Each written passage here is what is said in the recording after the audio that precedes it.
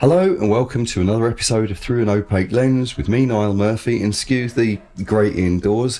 But today is a different format. I'm actually doing an interview. This is something that's going to become a recurring collaboration. Probably, we'll see how it goes, but it looks like it's going to become a recurring collaboration. Today I'm chatting with Ant. You remember Ant Insuli, who I met last time I visited England, who you may remember from Discerning Consciousness.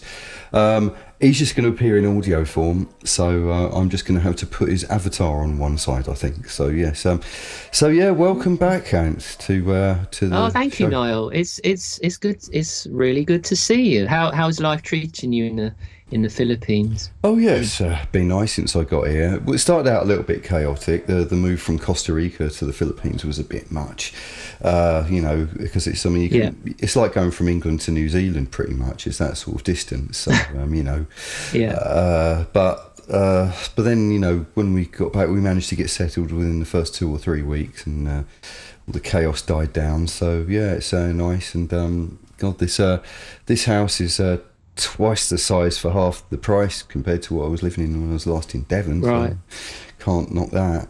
And but it's a bit hot though. That's the thing. It's always hot here. Yeah. See you perspiring there. Yeah, I enjoyed. I'm sure I wasn't alone in those who follow your YouTube channel, called Through an Opaque Lens, enjoying your travel video or your vlog. That was a interesting new little venture there. Yeah, I mean, I can't really do them all the time, but I've not done anything like that before.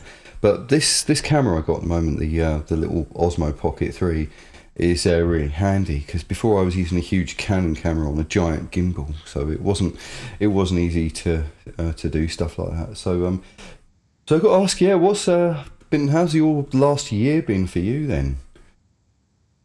Not too bad actually. I've been managing to find solace away from the screen, which is very good.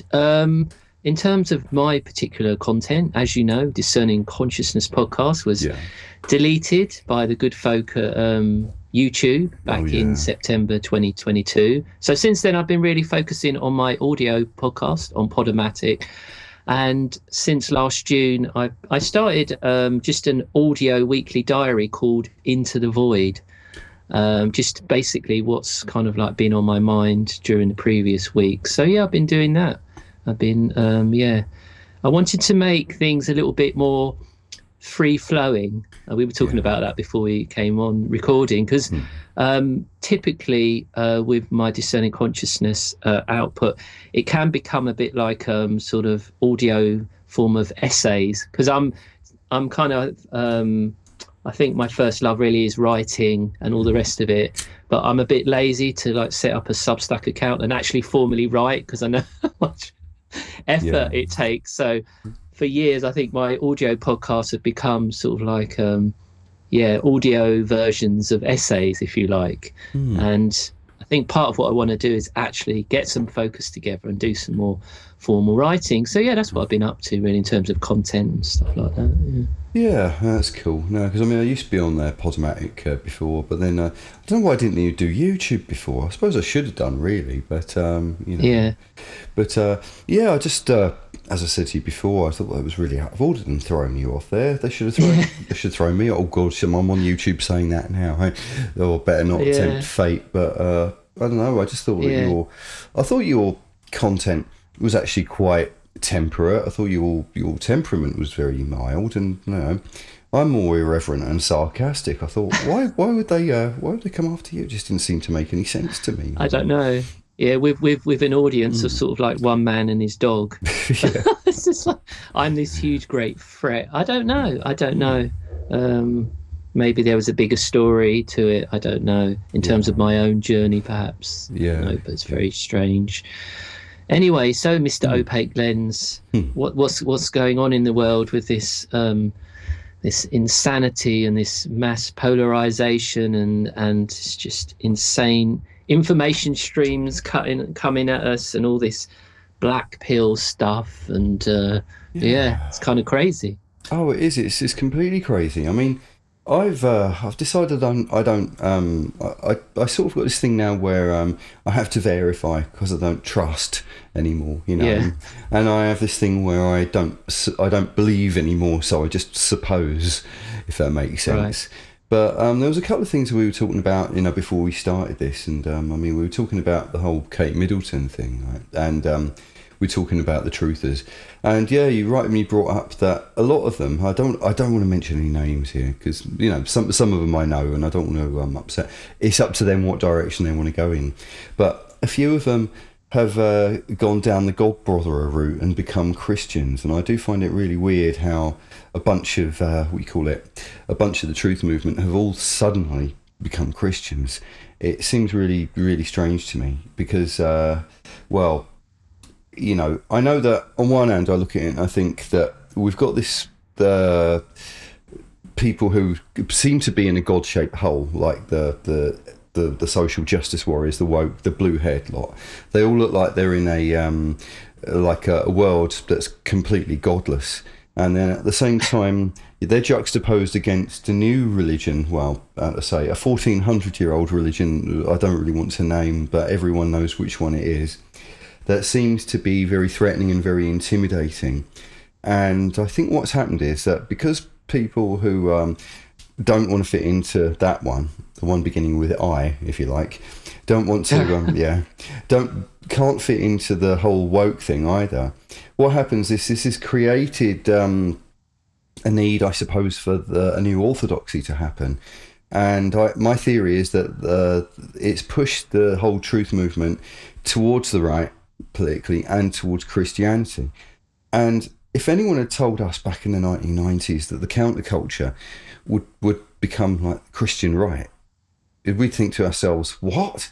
You tell me that all the people who used to be weird, that 20th century weirdos, are all going to become more like the Westboro Baptist Church? It just seems ridiculous to me now, seeing all of that. But that seems to be what has happened. I don't know. I just find it very strange that people they define themselves by their adversaries and fill a void, you know, that otherwise wouldn't be filled. And there seems to be something collective in that rather than individual, if you get what I mean. But I'll be interested in your take on it, though. Yeah, there is. There's quite a lot of content creators on YouTube who are, I would say, part of this whole Christian revival in inverted commas. And I think there is a part of that. Okay, you rightly point out, you know, the influence of Islam within British society and other parts of the world. But again, there's certain types of people who then take that too far, I think, and then they fill it all with paranoia. So they'll share on their content, and a viewer would give the impression that every Muslim that comes into this country, however it is, legally or not, is being armed at the border. And, you know, when the economy goes tits up, they're all going to start shooting the indigenous population. Literally, they're putting that out. Now, don't get me wrong, I think it would be naive not to admit that there is an issue with Islam and Sharia law in the UK. We know that. But again, it's like, let's not then go off and into these extremes that there's all these youngsters. They said there's all these young Muslims being armed and they're just waiting, to kill all the kuffar. I'm not saying there isn't an issue with young Islamic men coming into the country, but it is this sort of Christian revival whereby it gets imbued with what I see as an extreme perspective. I could be wrong. You know, maybe I'm going to be shot when everything goes tits up as an indigenous whitey. Well, also the other thing that I've noticed is because when I changed planes on the way back here, one of the places I went to change planes was Qatar, and I was in Doha airport, really nice airport actually, and I didn't feel there was any problem there. I didn't feel, you know, like again, what's really strange about it is that most people there were either from the Philippines or India. Most of the people working there. And there's a lot of Westerners there, and I noticed that, like, if you go there or Abu Dhabi or Dubai, what you find is that, like, you could have a conversation with, like, a lot of the Muslims there, the sheikhs with the, you know, with the towels with the rim around their heads, and you could talk to them, and they'll tell you that they don't let any of the nutters in. They don't let any of the really, really extreme loonies in, you know. And I have actually had a conversation about this with a Muslim on Twitter once, and the conclusion that, he came to the same conclusion that, it needs to have some sort of reformation. Maybe one day in the future, some sort of peaceful imam would be able to declare a fatwa against the violent verses, if you like. But the problem that the UK has is because it's gone so woke, and not just the UK, but Europe in general, because it's gone so woke and there's so much fear of being racist, it's scared to actually have this conversation in case, in case any of the people who have this conversation get cancelled, or they're told they're part of the loony far right or whatever. And the problem that we have there is that, the actual people in the Arab world and the oil-rich states, like say UAE and Qatar, they don't have this issue at all. They know that if they were to just bring in any old Tom, Dick, and Harry from their neighbouring parts of the Arab world, their country would become a failed state and would become a basket case. So they have a very strict idea of what it should be like. And they know that they want there to be economic prosperity for everyone. So it's very much an area of laissez-faire capitalism, free markets and stuff like this. And good infrastructure all built up and everything. And they have rules of what you can and you can't do. But, there are places where Westerners can drink alcohol. But they, as long as there's a certain line that you don't cross, as long as you know what the protocols are, you can probably going to be all right in a place like that.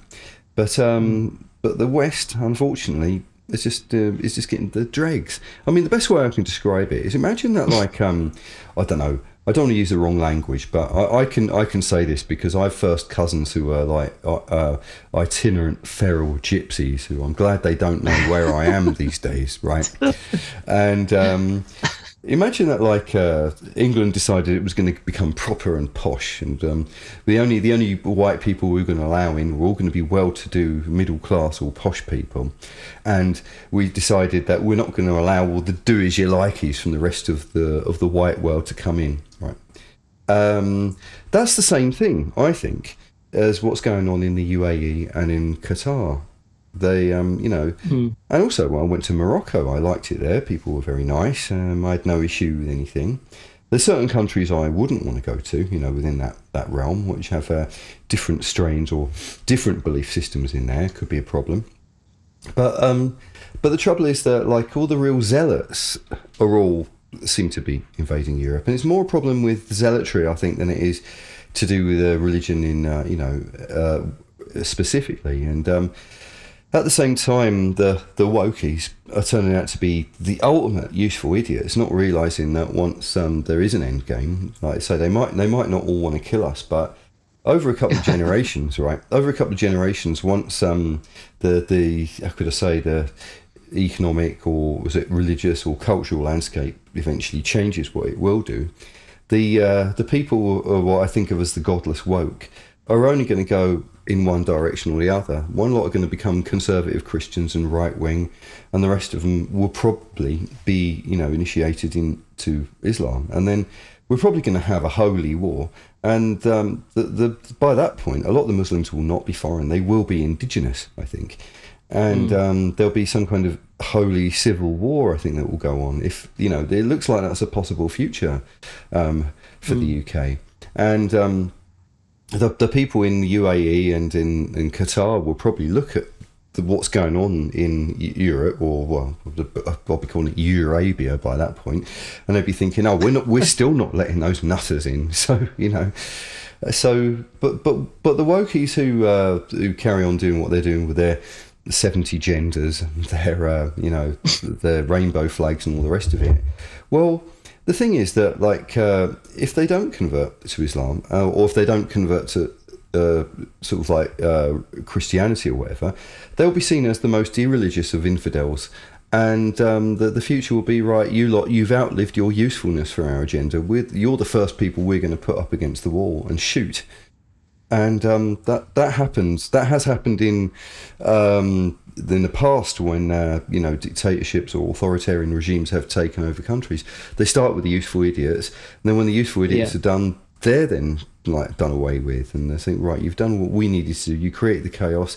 Now we don't need chaos anymore. We don't need you anymore. And that's not me coming from a conspiracist narrative. That's coming from the playbook historical. The historical playbook. So you're sort of speaking to the archipelago. I can't remember. Gulag. Yeah. Oops, sorry.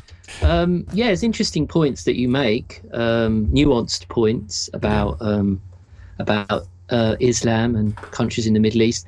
I just want to pick up in terms of woke. What I've found interesting since last October, the events that have happened, Israel, Gaza. Yeah. The whole inherent contradictions of woke have been exposed because, of course, the political establishment, on the one hand, has to try and keep all British Muslims, I'll use that phrase, British Muslims on board, whilst at the same time, obviously, they can't come out and openly criticise Israel's actions. So you've got this juxtaposition, and it's really interesting because, and also what that speaks to, I think, is that how going forward a lot of these agendas are going to, I believe, unravel in terms of woke, because they are just so inherently contradictory, and you can't keep everyone in under the church. You can't keep everyone singing from the same hymn sheet, and and you've seen it certainly within the Labour Party. You've got candidates, councillors, Muslim councillors resigning, and undoubtedly at the upcoming election, it's going to impact. It's going to impact the Labour vote. So in terms of, I agree. In terms of, it does appear as if we have the dregs, the dregs coming in, and when sort of Western, British kind of mainstream media outlets, when they talk about Islamic countries, it's so unnuanced. Whereas you're talking towards nuance of these places, like they talk about Iran as if it's, full of hicks, they're all full of extremists, whereas we've all seen footage from Tehran, and parts of it look like Hollywood Boulevard. If we spent time in Iran and these other countries you were talking about, we go, oh my God, it's actually better here. The infrastructure isn't falling apart, and we don't have to deal with all this sort of mediocrity in terms of bureaucracy and all these crazy ideas that we know are basically morally bankrupt, but somehow we have to still go along with it. It's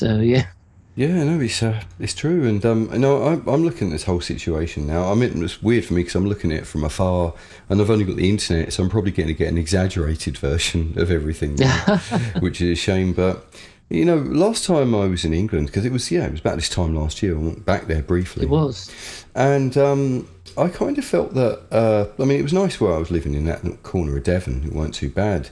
But whenever I went to the outskirts of London to see my mate up there, I've noticed that it changed really a lot, and I kind of felt that I wasn't comfortable with that change, when my mate was a bit more comfortable than me, but I think he's a little bit more left-leaning than I am in a lot of ways. But because I hadn't been there for like many years, when I came back and I saw how the demographics had changed, it was just a bit uncomfortable for me to see that, because it was like going to a different world altogether. And I also noticed that a lot of things had suddenly become a lot more expensive. Everything looks a lot more grubby. Also, being in Costa Rica and being in the Philippines, I'm no longer constantly hearing messages everywhere saying, if you see something that doesn't look right, text the British Transport Police on blah, blah, blah, blah, blah number. And I no longer feel, I can go to a bar here and smoke at the bar, for instance, no problem at all. Every time I go around anywhere here, if I go into the town or the cities, the Philippines has a lot more armed guards. But they're not a problem. They smile at you. This is the thing, so you don't feel you're threatened. You don't feel like you're looking at someone who's trying to, just as a mean, officious look on their face all the time. I don't mind that that's kind of the way it is here, because this is a different ball game altogether. But you see a lot of people riding motorbikes without helmets, and the law seems to be difficult to enforce right here when it comes to stuff like that. And I'm just thinking to myself, well, where is the really true free countries? So I've decided that there's these things called hard freedoms and soft freedoms. Like the hard freedoms are the narrative of the West, you know, the thing about political individualism, democracy, and all of that. But they just seem really abstract to me now. They don't seem like they work in real life. Where here, in a lot of ways, it is more sort of, I suppose, authoritarian in certain ways. But I feel a lot freer here. I felt a lot freer in Costa Rica. I felt a lot freer in El Salvador. Even Nicaragua, which is definitely an authoritarian regime, I felt, you know, freer. I definitely felt freer in Colombia as well. I think literally everywhere I've been, apart from the UK, I don't feel like the UK seems to be by far the most authoritarian place that I've been in a very long time. Now, they want to get into your mind and they want to change you. There's this sinister technocratic thing of treating everyone as an enemy, everyone as there's something wrong with you. You need us, the technocrats, to come along and nudge you and tweak you and fix you like you're a broken machine, you know. And I find it just really infuriating and insulting. I just think that, you know, who the hell do you bastards think you are, that you can have the audacity to talk to me like that and say, I don't need you. And it's like, you know, and I just feel like, I mean, I'm not condoning the idea of this, but the way things are going in the future in the UK, I fear that violent revolution might come at some point, because people are just going to be so sick of the way the technocrats, the overlords there, are treating everyone. And how long can this illusion of the narrative of freedom even last there any longer? And I see videos now where I was watching a video by, what's that man, Bald and Bankrupt. I don't know if you saw the video he did. I haven't heard of that guy, no. Oh, yeah, his channel's called Bald and Bankrupt. He's been all around the world. Good name. Yeah, he came back to the UK and he went to places that look like they've just rotted away, places that are really poor and full of rubbish everywhere and dilapidation and houses that are empty and derelict and stuff. And he showed you like a lot of places, and you know, and yet, you know, we're supposed to be the free world. We're supposed to be in the top 10 GDP. I ain't buying this anymore, and you know, I just wonder how long can they keep people under this spell for? It can't go on for much longer than this. I agree. I just think, like a lot of people pointed out during COVID, in Britain, the authoritarianism is very insidious. Yeah. Because it isn't so much, well, unless you go to London train stations, it's not so much, you know, the police with rifles, but it's, as we know, it's more of a kind of intellectual, cerebral authoritarianism in terms of what you can and can't say, and it's more of a kind of sort of cultural authoritarianism. Yeah. I just want to, if it's okay, I'm not sure if we can talk like this. I hope your channel doesn't get banned. But in terms of, as you know, I's like a Croydon boy in it. So in terms of how the demographics have changed, so I left Croydon back in 2002 and moved to south of the UK, Hampshire. So when I was growing up in Croydon in the 80s and in the 90s, and it was quite a nice place to live, okay? And yes, you had white flight from the north, from Norbury, Streatham, Fulton Heath, those with the means, like my parents. They moved to the southern end of the borough, right, where it was nicer, it was leafier and more predominantly white. Now, my parents didn't move because it was predominantly white. They moved because it was just nicer, it was quieter. But I recently went back to attend a funeral in Streatham, so sort of Lambeth Way, South London. So we drove on the A23, I think, which is the main road that goes through the borough of Croydon. Yeah. And you go from Coulsdon to Purley to South Croydon, and you go all the way through. Yeah. And yes, the demographic had... Yeah, it was literally, can I say this on your channel? Spot the white person. Whereas when I left 20 years ago, right? No, 22. I left in 2002. 22 years ago, it was predominantly white. You would have had Black and Asians, but those would have been second, third generation, okay, kind of people that I would have gone to school with. Yeah. Whereas now what I pick up on is this sense in which, you know, lots of foreigners. Can I say that? Can I say, well, am I entitled to say that? But also, lastly, I'm going on here, forgive me. Lastly, what I do notice, what this ball chap is picking up on with the rubbish is, yes, the decline in standards in terms, even just down to things like street furniture, road signs, and there has been definitely post-COVID, there's this general malaise, and I see it in people as well. I don't mean to be like disparaging, but there does feel like a brokenness, and as if people's they no longer care. So in terms of your point around the revolution, I don't think people care enough. I think they will do. To be honest, in the end, they will. They will. Do. Well, they will do if their bellies are empty. Yeah. So I mean, what to say? I know that in the UK now they've got this stupid online safety bill, which is, how to say, the most Orwellian newspeak, doublethink language you could ever say. The online tyranny bill. So if there's any members of Ofcom watching this, I'm going to provide balance here, right? So to what you said, right? And the balance I say is that when I'm actually an ethnic minority in the UK, I'm a 100% Irishman, so I am, right? And my parents came over to England, and during the time that they came over, it was shortly after the Windrush generation. So I consider myself to be part of the no Irish, no blacks, no dogs tribe. As you know, I can have this joke with Jamaicans, and they don't mind. It's never a problem.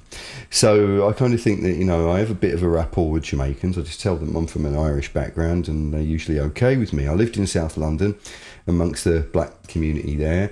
And I kind of think that what I would call the ethnic OGs, if you like, the first peoples to come over, who were the Irish blacks and the first generation of Indians who came over to the UK in the 50s, 60s and 70s, there was a kind of a good balance there. Although there was racism, it was most of the racism was like the skinheads and the kind of the real proper Alf Garnett types. And you know, that never really caught on because most people didn't like them. We knew that they were the far right, and we knew that they were idiots. Yeah. And, you know, we've always had this thing in the UK where we know not to go too far to the right. And it was just a no-brainer, you know. We used to, like, the skinheads were dangerous fuckers. And but what's different now to, you know, back in those days is the fact that, well, since Tony Blair came in, we've gone from having a trickle of maybe 30,000 people who came from ex-British colonies who had an understanding, even though they were very culturally alien, they had a basic understanding of how kind of like the traditions work. They grew up in, you know, places that were part of the old British Empire. They had enough in common with us that it didn't upset the balance, and Britain could assimilate them. I mean, a lot of the young, like, black people of Jamaican origin are very, very assimilated. They're probably the most assimilated people apart from the Irish, and have been all my life. I've known them all my life, right back to when I was a kid in the 1970s. There were a few arseholes, but there's a few arseholes in all demographics. But my issue here is that since the Tony Blair years, they've opened up the door to God knows who from God knows where in gargantuan numbers. And the NGOs collude with indirectly with the people smuggling gangs. They tell people to lose their passports. They give them advice on how to pretend to be from countries that they're not, lie about their age, lie about their nationality and all of that. They even coach them into answering the questions that they will get asked by the Border Force or by the Home Office when they arrive in the UK. And we don't know where they're from. And, you know, like I say, there's so many countries in it: Syria, Somalia, Eritrea, you know, Albania. I mean, we don't have any connection to the British Empire, to any of these people. We don't know who they are. The ones that are arriving seem to be predominantly men in their 20s or 30s, and there don't seem to be that many women. Now, there are legal immigrants coming into the UK. It's probably not the same for that. But, you know, as time goes on, there's an obvious time bomb building up. And, you know, I had this conversation with the Mrs. Angela. She's here in the Philippines, and she told me that she found out about a bunch of Afghans that were going to be moved to the Philippines, that they were thinking of moving to like 10 or 11,000 Afghans to the Philippines. And she was not happy with that at all. And but you know, the woke can't get away with calling her racist because she's brown-skinned herself, right? So so you go outside the non-white world. You ask the Filipinos, "Do you want loads of Afghan men to come over here?" And they'll not be very comfortable with it. I think her whole family are not comfortable with the idea of that. But because we're white, we're supposed to have this white guilt. We're supposed to feel ashamed of empires and stuff like that. It doesn't work on the Irish. You know, that's the thing. The Irish have got nothing to feel guilty about, as we were subjugated by the British Empire for so long and became really poor and had a famine, and you know, loads of people were wiped out, and it was all the fault of the British Empire that happened. Now I could use that as an excuse to go woke and go angry, and maybe in the past I would have done that more, But then, you know, the problem is not that anymore. The problem is we don't know who's coming into the UK or into Europe in general. And, you know, when you think about statistics of knife crime going up, rubbish everywhere, vandalism, just the whole aesthetic and the appearance of areas now becoming more and more derelict, people being less scared to go out now, people becoming more fragmented. As well as that, the internet, by its very nature, atomising people even more. Everyone has retreated into their own little echo chambers, and it's exacerbated the problem. There's so many things involved in making this problem bad. So, you know, I'm going to say that when, for Mr. Ofcom who's watching this, when Ant said about spot the white person, right, the context of what we mean is that I left West Drayton and Uxbridge. I came back, and I was walking around the place, and I noticed that only 10% of the people were white, whereas, you know, when I lived there, it was like 80%. All my life, there's been ethnic minorities, up until the point where rapid replacement seemed to be happening. I never had a problem with it, and I can think of myself as being a non-racist going all the way back to the 1980s. I hated the skinheads, I hated the far right. But at the same time, I've noticed that recently the far left have become more of a problem, as we don't have the skinheads we used to have. But now we've got the woke, now we've got like religious zealots, and now we've got we seem to have a kind of a propaganda matrix telling us that we're wrong for believing what they don't want us to believe, and accusing us of heresies and prejudices that we don't actually really have. And we never used to feel like we were treading on eggshells when we were having these conversations back in the day. And yeah, so yeah, that's what I'd say to Mr. Ofcom. So, yeah. Can I'm going to try and further atone now, Niall, by saying, and people go, this is classic what racists say. Well, as you know, I've got a foreign surname, Italian surname. So my grandfather, Pop, he came to the UK in the 1920s from northern Italy. Just outside Milan, in that sort of post kind of depression period, and he put in, like a lot of immigrants of that time, Italian immigrants, he went upon arrival, he worked in the restaurant industry, and he probably would have worked as he travelled across Europe and then eventually landed up in the UK. I do agree, just back to the point we were talking about a little bit earlier, I do think there's this toxic mix now, and I know a lot of kind of people in the alternative media, if you want to call them truthers, whatever, go by that moniker, believe that it's all planned. Okay, I think, I can understand that, like you know, the Trojan horse, the enemy within, and all the rest of it. But the problem is, I think things are now so fractured within society. And you probably picked up when you were briefly back in the UK, although in Devon it's slightly softer, of course. But there's such a sense of brokenness, and more people are feeling that and sensing that. But like you say, the political establishment, the media are still, banging on about cultural enrichment and going on and on about, racism. These people are racism now, and there is this disconnect between what people are being told, even through the mainstream media, and what they're feeling and sensing at work, and all the ridiculous, diversity and, anti-slavery policies. So I do think there is something that's going to give. And what is interesting, like reform, the political party reform, they're not really making much traction. I was surprised that they didn't create like an anti-lockdown party. So I feel as if the system isn't going to try and offset this kind of implosion, if you like. So it's almost as if,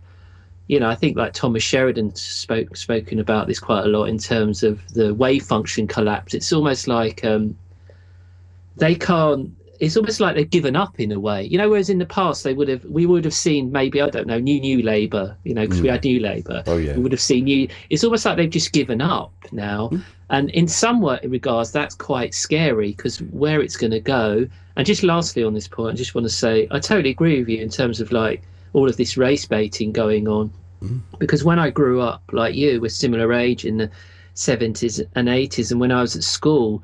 You know, you didn't even like, and there were, you know, black children, Asian children. We had the Polish as well, but you didn't even think in terms of race or the colour. You just, you know, if someone was a twat, they were a twat. You know, someone was, you know, bullying you, just punch them back. The colour of their skin was irrelevant, and it just because a lot of these things largely are. But I do agree with the point you make about the more disturbing element. Is sort of after Blair was brought in, which I think, again, this is conspiratorial, but I think he was brought in to complete the project, you know, destroy Britain, if you like. I definitely think he was brought in, and just to make a cultural reference in terms of this issue of race, it just puts to mind. I was a big fan. I don't know when to urban beats there, but I'm a big fan of the comedy Peep Show, and there was one episode. And there's this posh character whose name escapes me, and she was going out with a black character, and she said at one stage, "Oh, I didn't even know he was black," and it was quite funny because it kind of speaks to this idea where we're obsessed now with race, and it's like, you know, because we're in this divide and rule kind of thing, and it is just reaching, like you were saying, an absurdist level now, and I perhaps maybe before the end of today's show we could talk a little bit, you know, like you, which drove you to leave the UK, because it is in many ways woke orthodoxy is making life intolerable now. I think in the UK in many regards. Yeah, well, I mean, one of the things that does bother me about the UK is that I think that our leaders hate us. That's one thing. I think they treat us like if they could get away with just genociding us all and killing us all, they would do, right? I think that they hate us. I think they look down upon us. I think they think they're better than us in every way. I think they are some of the most hubris-filled scumbags you could ever wish to imagine. You know, and you know, that everything about them is false. The way they present themselves is completely false. It's insulting.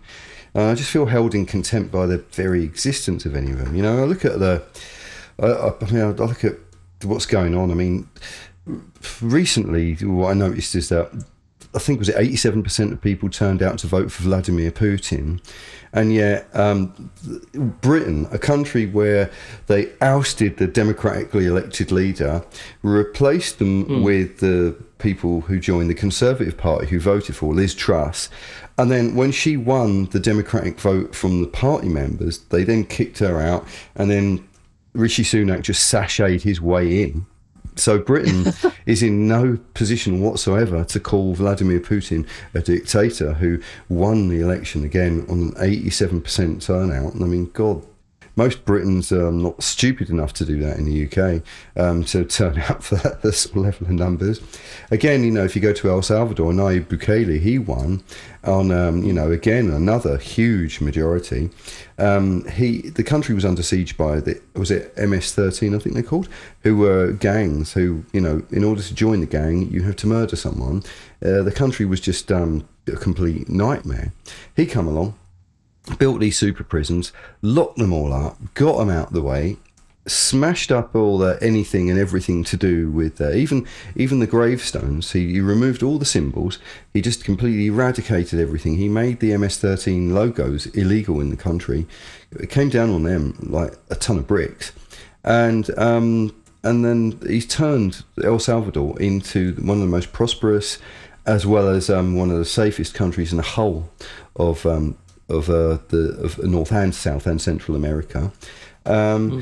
He's not, like I say, but the problem is that the lefty, the human rights lawyers are complaining, well, what about the human rights of all the gangsters? And it's like, well, the kids don't have to worry about, little girls no longer have to worry about being stolen from their parents and raped, and no longer have to worry about their fathers being murdered trying to protect them anymore. That problem has gone.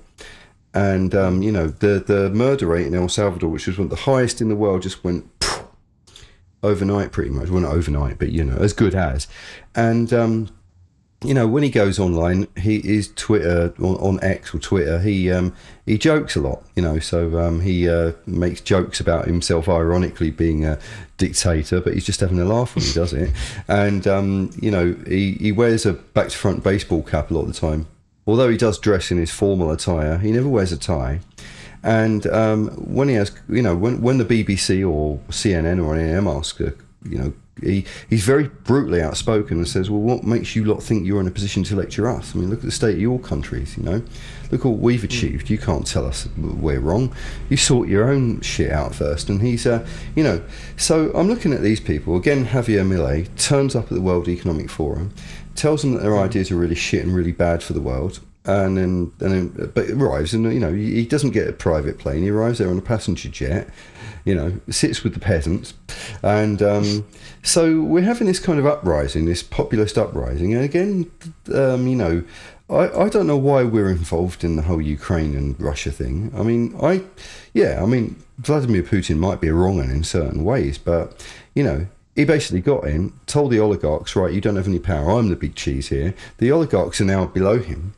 Britain's an oligarchy with weak puppet leaders. And we don't really know how our oligarchs are. They're very, they're very genteel oligarchs. But, I mean, the whole of Europe does seem to be run by puppets now, and we don't know who's above them. And, I'm just looking at this whole thing and thinking, we're in a complete mess now. And what the hell?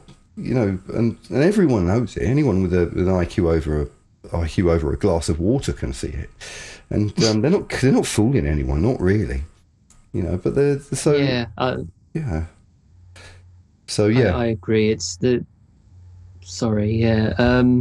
way in which Western media outlets like the BBC still try and uphold this ridiculous idea of Western liberal democracy having some sort of moral, some sort of, I don't know, can't find the words, or it's some sort of, what's the word, that we in the West, we've got all these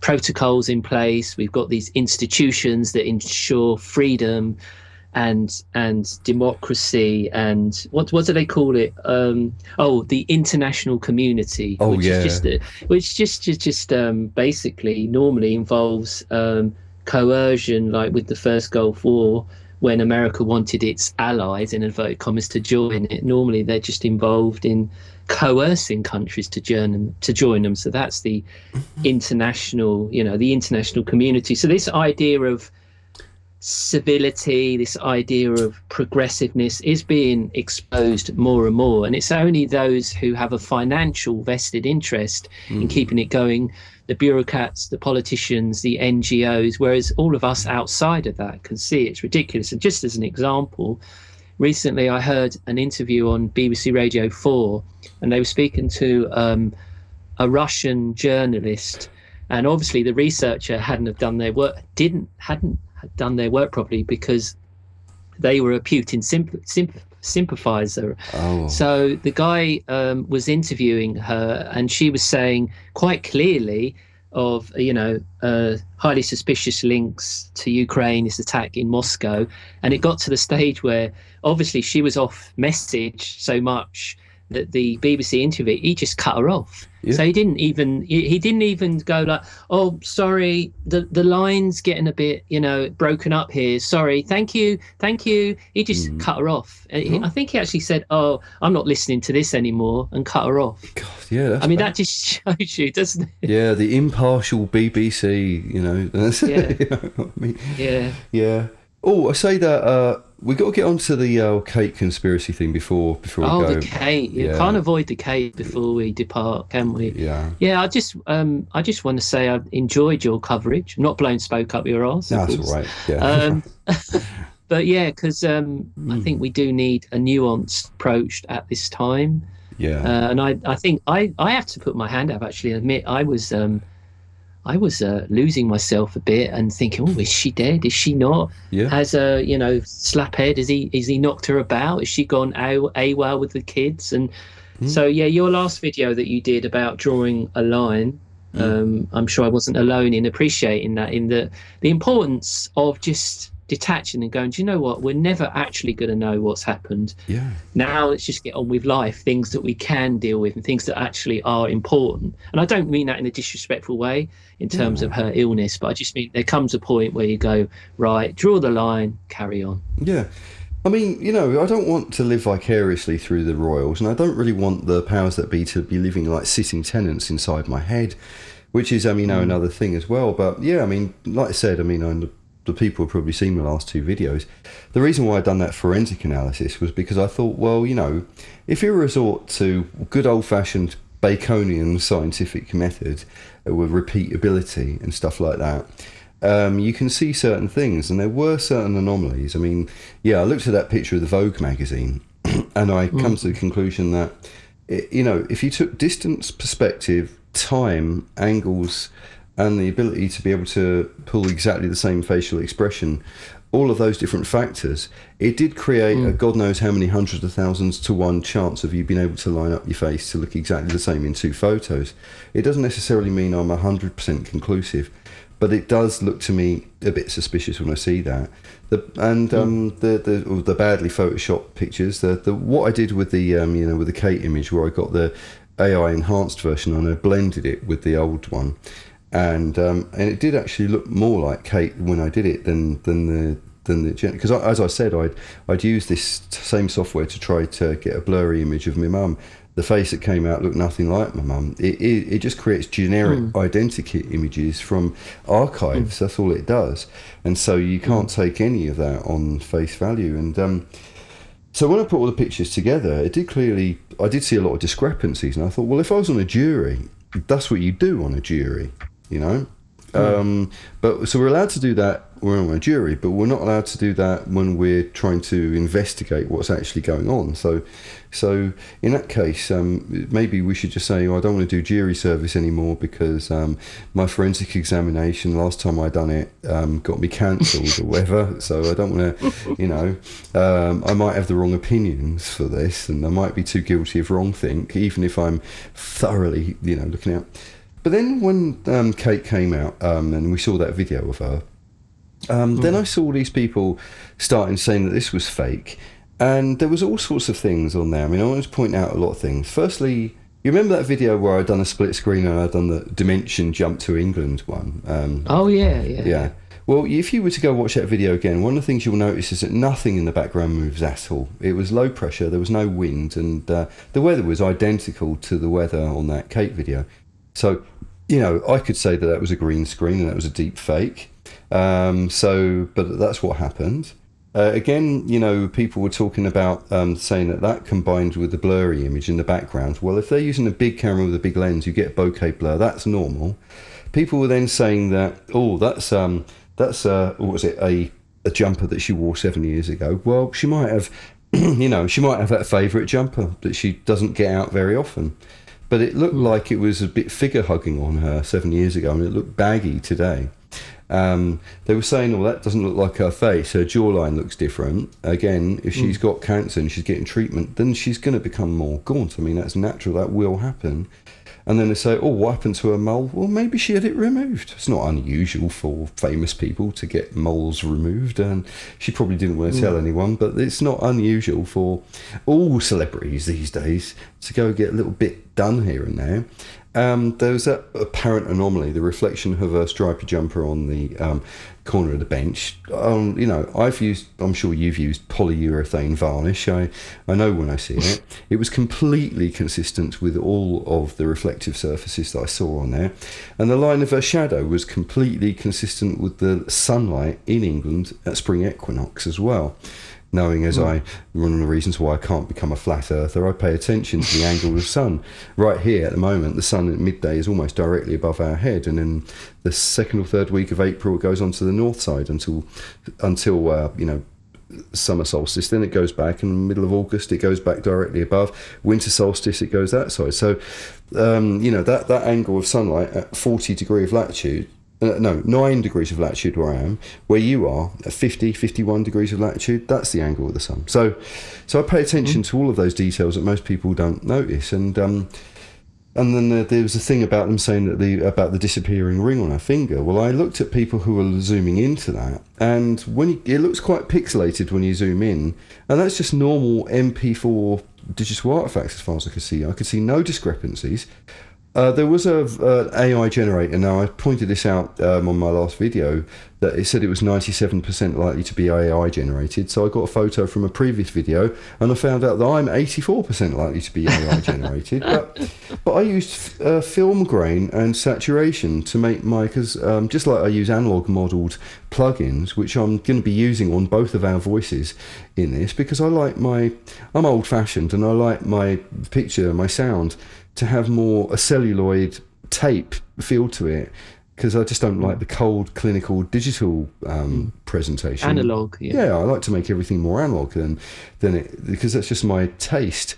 Now that will then make me appear to be more AI generated as a result of that, because also technology is in its infancy at this point, so it's not really that good. Go ask in 20 years time, it'll give you a better result. I mean, AI at the moment is like the BBC Micro or the VIC-20 stage, isn't it? Or like the internet in the 1990s right now. It's got a long way to go, and we forget that. And so there's all these people who are saying all this stuff, and I just think that, well, I don't see any evidence. And one thing that no one is saying is, if they're so crap at Photoshop, what makes you think that they're going to be so good at AI that I can't spot any of it? And it's just, so I've come to the conclusion now that Edward Dutton's bit, I don't know if you've come across Edward Dutton, the Jolly Heretic. Yeah. He's talking about the average IQ going down as a real idiocracy effect, and it's affecting pretty much everyone. So since it's become a lot easier for people to get into university, the IQ of university students has gone down by 20 or 30 points. And now we're dealing with midwit elites, and I mean, I know that my IQ is above average, but I also know that I'm now becoming smarter than the elite. So I might sound arrogant when I say I don't care if people let them think that, but I'm now looking at the elites and I'm thinking they're stupider than I am, And there's a lot of really good maverick YouTubers out there who I think are more intelligent than me, but the political classes and the elites and the people who are trying to be the gatekeepers, they just seem really, really stupid to me now. And I don't know how a successful grand conspiracy can work while the average IQ of the elites is falling at such a pace. So I think there may be some... I thought they were omnipotent. Oh yeah, omnipotent gods, aren't they? Yeah, that's the thing. Shape-shifting lizards. I don't buy this. I just think that if we're upscaling them to infinity like this, we're disempowering ourselves, which then makes me think, is the alternative media and is the conspiracy sphere part of the propaganda matrix? Are they doing more to demoralise us and fill us with fear? Is the black pill thing a Trojan horse? Is it a conspiracy of a second order, if you like? Are they even aware that that's what they're doing? And so I'm questioning everything. I'm the ultimate heretic now. So the ultimate, I call myself the truth for heretic. Just if I got time to just quickly add on interesting points you're making. Firstly, from someone who did get lost in what I call the truth trap or the black pill delusion was. Once you get your emotions involved, like you've done it forensically, your emotions are detached, you don't care either way the information you find from your forensic approach. Whereas when I was lost in the truth trap or the black pill delusion, it was all about my emotions and my hatred for the world and my hatred for the people doing it, which was for me at the time like a lot of truthers in inverted commas, Zionism and the whole Jewish control thing and all the rest of it. And then basically, because I think we are in this sort of energetic war, we have to kind of keep our emotions in check, and I know that can be hard when we're looking at really evil acts that have and things that continue in the way in which humanity is manipulated, but otherwise we are giving our power away. And just lastly, what I thought was really interesting was how all of the stuff about Kate essentially came from the mainstream, didn't it? Right. So like you said, Royal Enders, right, so it's a soap opera, right?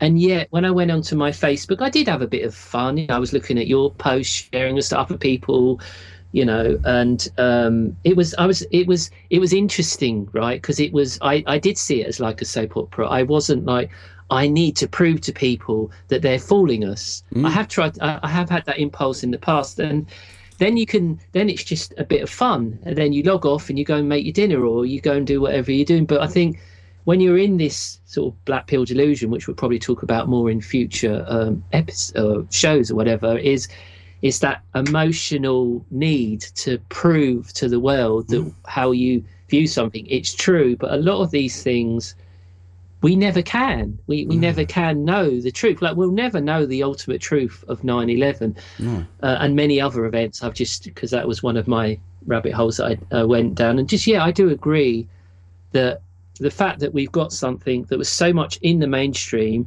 the alternative media ran with it. You think, well, where was that discernment? Where was, it was a lot of useful idiots in the alternative media who were running with this. And it's like, it just brings us back to the importance of being detached, if you like.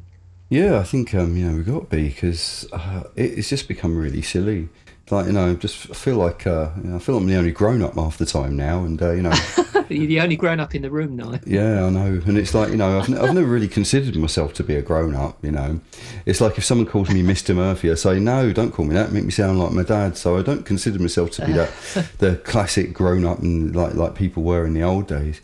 But somehow, like, I just does feel like I'm dealing with fucking toddlers, these days. Who, and especially like. In the media, as well as the so-called truth movement, there isn't really anywhere to go anymore. And if you are, like I say, if you are into looking at things in a more nuanced way, unless there are a few channels. I mean, there's a few channels that I do watch. I'm into, I do like to watch Lotus Eaters. I don't fully agree with everything that they are, but I do like to watch. Lotus Eaters, Carl Benjamin, was it Callum, Josh, all that lot, right? Because they're a mixed bunch of people, but I like to watch them because they do seem very sensible. They do present everything in a really sensible way. They also have some banter and they have a laugh, but they do seem like, if I met them, I'd quite happily bang the world to rights with them in a pub. If I ever go to Swindon again and I meet them, I would, because they seem like all right. And they're quite unpretentious, and they're quite sober-minded. And there's very few people like that. I also like Mark Stein. I still follow him on his website, and but there's very few people. I mean, a lot of people I just think have jumped the shark now. I can't stand Ben Shapiro anymore. Jordan Peterson, Douglas Murray. I used to like Douglas Murray, but he's become very entrenched in that Israel-Palestine thing, taking a side.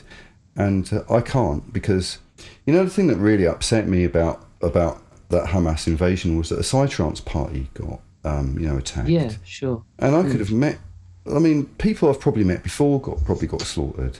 It didn't matter to me whether they were Jews or not. What mattered to me is they were part of an alternative community that I knew about in the past. And, well, they're peace-loving. They have to go to the army once a year, but they are probably reluctant about it. So, it kind of makes sense to me that the peaceniks and the kibbutz people as well, the peaceniks are usually the first targets when it comes to stuff like this. I've been watching videos by Efrat Fenixon, and she's based in Tel Aviv. She's Israeli, she's Jewish, but she has reservations about the Netanyahu administration. And we're not allowed to be critical of the Netanyahu administration. That makes us anti-Semitic. I mean, if I look at the situation, I think, I don't want any harm to come to the psytrance community, but I'm suspicious about Netanyahu because he's part of that whole government globalist thing. And if I was going to be in the UK, I'd say, right, if there's any parties or festivals I want to go to, they might not be my ideal people to hang around with, but I wouldn't want any harm to come with them. But I see Rishi Sunak and Keir Starmer in a very different way. That doesn't make me Anglo-Saxon. And, you know, likewise, the retaliation and what's going on in Palestine, I'm not comfortable with what's going on there either. And, you know, I just think that it's an unwinnable war. It's an unsolvable conflict. I don't have any skin in the game. I'm neither an Arab nor a Jew myself. Even when the troubles were here, I'm not there. Oh God, is that a Freudian slip? Maybe this is green screen. All those coconut trees are not real. I'm in England. No, maybe when I was in England and I grew up with the troubles with the IRA, and I used to have kids calling me IRA bomber and all of that because of my name. I couldn't take sides because I became aware of the fact that my London accent would get me. Half the people would want to kill me in Northern Ireland for that. The other half of the people would want to kill me because I've got a very ridiculous Irish name. And I saw two different news outlets because I was in a position to juxtapose the BBC versus RTE. And I was wondering, why is my uncle in Dublin's neighbours supporting the hunger strikers? But it changed my perspective. And even with that, I couldn't take a side. So, and I did have a dog in that fight. So we shouldn't be involving ourselves in foreign unwinnable wars that we don't understand. I'm not a Slav. I don't understand Russia, Ukraine. No. You know. Yeah, I agree. Yeah, and also, sorry to interrupt. No, carry on. Yeah. Just quickly, obviously, because I realise we're coming up on time now, is that I think why perhaps, you know, Lotus Eaters and other channels like that, they bridge the gap between, you know, just conspiracy and, you know, just being stuck in the mainstream. Because I think an aspect of being like what I would call an unconscious truther is that you can throw the baby out with the bathwater. So it's like everything that happens in the mainstream, it's all a lie. I'm not even gonna, because what I've always liked about your work, Niall, is that you focus on what I would call the culture wars, right? In a clever way, but then you kind of extrapolate that to the bigger picture of what's going on, and that's what, you know, people like on Lotus Eaters, they do, because once you become too tribal and like, I'm an ardent truther and everything in the world is a lie, as I say, you've kind of like, I'm not saying, you know, there is a lot of deception, of course there is, but then you've kind of just like removed yourself to this tiny plot of land is where you're just standing, and then you're just, it's very hard to reconcile yourself to the world and what's going on. So by extension, everything becomes emotional and everything becomes extreme. And I only say this again, not because I'm pointing the finger at unconscious truthers, because that's where I was for quite a number of years. So I know what can happen. And I'm not saying it's right and wrong. We're all on our own journeys. I know some people can stay stuck in that space for a while, for many years, and not go a bit crazy like I did. So it's dependent on our own psychology as well. Yeah, of course. Well, I think I've been through my crazy time before. You know, I mean, I think it's a rite of passage, and I think you just got to come out the other end. It's an archetypal journey for sure. Yeah, absolutely. So, all right, so we should probably wrap this up then. But yeah, we've to stay on the line for a bit of wrapping it up off air as well. So yeah, all right. Well, cheers for taking the time out then, and you know, thank you, Niall. It's been a blast. Yeah, it's been cool. We'll have to do this again at some point soon then. All right. Yeah, cool. Sure. All right. See you later. Okay. Well, I hope that was up your street. Me and Ant have decided that we're going to have conversations like this, Skype chats like this, maybe once a month, maybe once every 5 or 6 weeks or something like that, and try to make this a regular, recurring part of this channel. And I think it adds a bit of an extra dimension to it. Basically means I'm banging the world to rights with someone else, and all sorts of topics come up that otherwise wouldn't do if it was just me on my Todd. So yeah, good on Ant for taking the time out to do that. I think this is definitely going to be a regular thing. So good on Ant for returning to this channel for the first time in a year.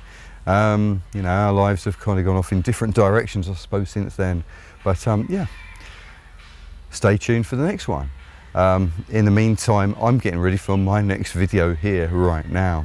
And yeah, you shall see. In the meantime, see you later, alligator. See you soon, baboon. If you like this content, don't forget to like, subscribe and share. And while you're at it, check out all our social media links. Please help this channel grow. Your help will be appreciated.